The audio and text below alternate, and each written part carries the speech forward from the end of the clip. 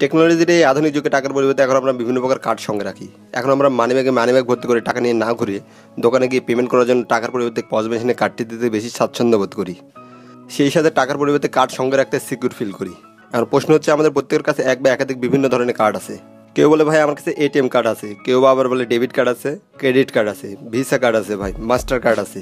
তো এত ধরনের কার্ডের ভিতরে কোন কার্ড দিয়ে কী কাজ হয় এবং এগুলোর মধ্যে পার্থক্য কী এবং কার্ড নেটওয়ার্ক এবং কার্ড প্রোভাইডার কোম্পানির মধ্যে পার্থক্য কী, ডিটেলসে কথা হবে ইন্টোর পর। আর আপনাদের সাথে আছে আমি মোহাম্মদ শাহিন ফকির।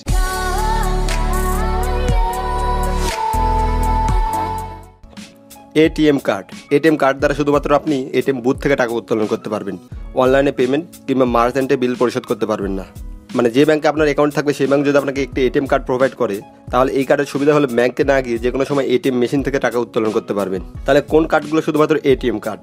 যে কার্ডগুলোর উপর কোনো ধরনের কার্ড নেটওয়ার্কের লোগো থাকবে না, যেমন master card, visa card, American express, discover, সেগুলো মূলত ATM card. Debit card ATM কার্ডের মতোই, বাট ডেবিট কার্ডের ওপর বিভিন্ন ধরনের কার্ড নেটওয়ার্কের লোগো থাকে, যেমন master card, visa card, American express, discover ইত্যাদি।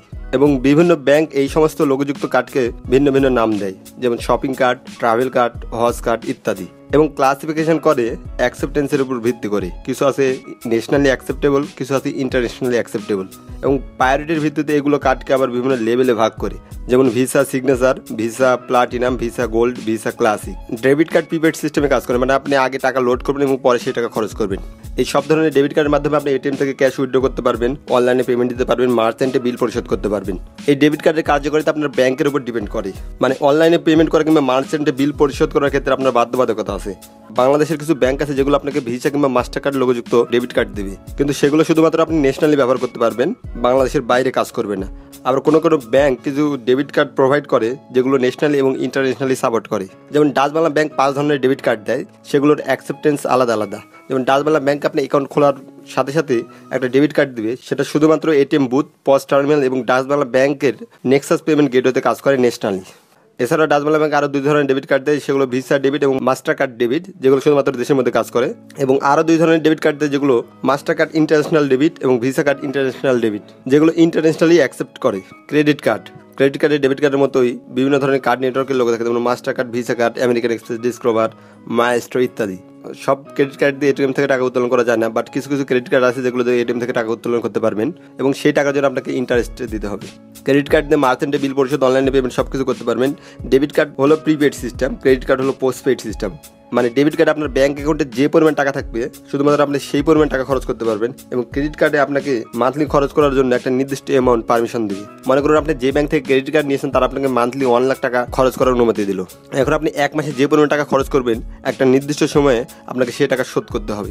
অর্থাৎ আপনি আগে টাকা ধার নেবেন এবং পরে সেই টাকা শোধ করবেন, এবং আপনার খরচকৃত টাকা যে সময়ের মধ্যে ব্যাংক থেকে পরিশোধ করতে বলা হবে সেই সময়ের মধ্যে পরিশোধ না করলে আপনাকে নির্দিষ্ট পার্সেন্টেজে ইন্টারেস্ট দিতে হবে।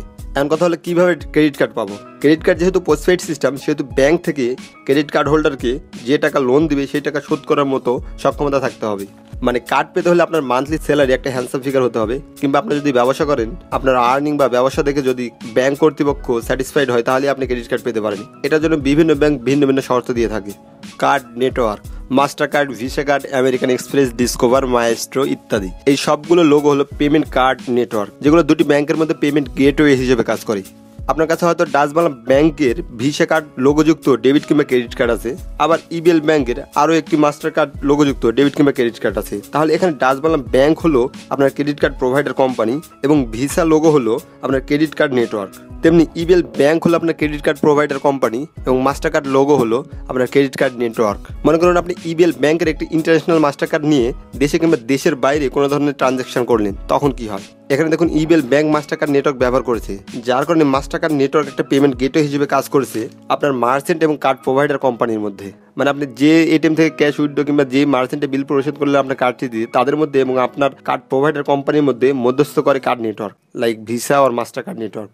বিশ্বের সবচেয়ে বড় কার্ড নেটওয়ার্ক হলো visa card network, master card network, দেন ডিসকভার, আমেরিকান এক্সপ্রেস, এ ধরনের আরও অনেক আছে। ডিসকভার এবং আমেরিকান এক্সপ্রেস কার্ড নেটওয়ার্ক হলো তারা নিজেরা কার্ড প্রোভাইড করে থাকে, কিন্তু ভিসা কিংবা মাস্টার কার্ড নেটওয়ার্ক নিজেরা কোনো ধরনের কার্ড প্রোভাইড করে না। ভিসা এবং মাস্টার কার্ড নেটওয়ার্কে যুক্ত হয় বিশ্বের বিভিন্ন দেশের ব্যাংক কোম্পানিগুলো, এবং তাদের ক্লায়েন্টদের প্রোভাইড করে ভিসা কিংবা মাস্টার কার্ড লোগোযুক্ত ডেবিট কিংবা ক্রেডিট কার্ড। ব্যাংকগুলো কি জন্য ভিসা কিংবা মাস্টার কার্ড নেটওয়ার্কে যুক্ত হয়? কারণ ভিসা কার্ড নেটওয়ার্কে যুক্ত আছে বিশ্বের 8 মিলিয়ন মার্চেন্ট, তেমনি মাস্টারকার্ড নেটওয়ার্কেও যুক্ত আছে বিশ্বের 8 million merchant. Visa card network বিশ্বের 200 দেশের ব্যাঙ্কগুলো অ্যাকসেপ্ট করে, তেমনি মাস্টারকার্ড নেটওয়ার্ক বিশ্বের 210টিরও বেশি দেশের ব্যাঙ্কগুলো অ্যাকসেপ্ট করে। এখন মনে করুন ডাচ বাংলা ব্যাংক আপনাকে ভিসা লোগোযুক্ত একটি ইন্টারন্যাশনাল ডেবিট কার্ড দিল, তার মানে Dutch Bangla bank already visa নেটওয়ার্কে যুক্ত হয়েছে এবং আপনাকে বিশ্বের সমস্ত ভিসা লোগোযুক্ত এটিএম, পস টার্মিনাল, মার্চেন্টে অ্যাক্সেস করার সুবিধা দিল। আর এটা সম্ভব হয় শুধুমাত্র ভিসা নেটওয়ার্কের মধ্যস্থতার কারণে।